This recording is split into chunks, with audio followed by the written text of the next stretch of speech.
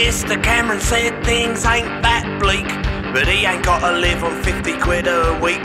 Now old Nick Clegg, he's a two-faced sod. He shafted all the students just to get his job. Now Ian Duncan Smith won't make the MPs moan.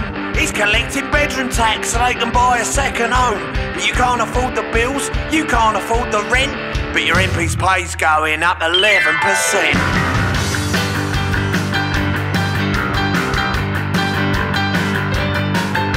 Dave's got a rival, a pillock of a man, a 24-carat moron called Ed Miliband. He wants you to vote for Labour, he said they're gonna win, but he bankrupted the country last time he was in.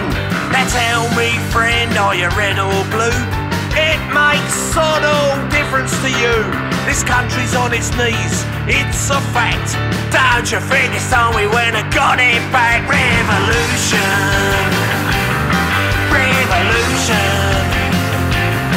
Revolution, revolution, it's what we need. Revolution, revolution, revolution, revolution.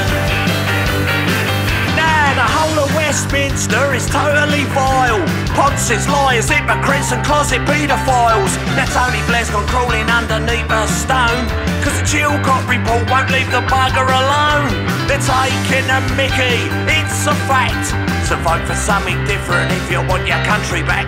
You gotta go and vote, you know the score. Let's kick their useless asses out of Westminster door. Revolution, revolution, revolution, revolution. It's what we need. Revolution in the home, revolution in the school, revolution for one, revolution for all. Come on people, just use your voice. The Tories and the Labour, it ain't no choice. Revolution, revolution, revolution, revolution.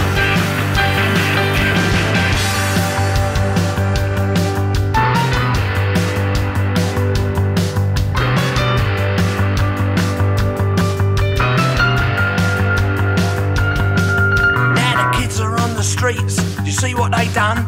They're running around with knives and guns. Oh come on people, you know it's real. If the streets don't kill ya, the hospitals will. It makes me mad, it makes me die. Why did my old granddad's generation cry? There's only one thing I got left to say. I wish Guy Fawkes was alive today. Revolution, revolution, revolution. Come on, everybody now. Revolution, revolution, yeah, it's what we need.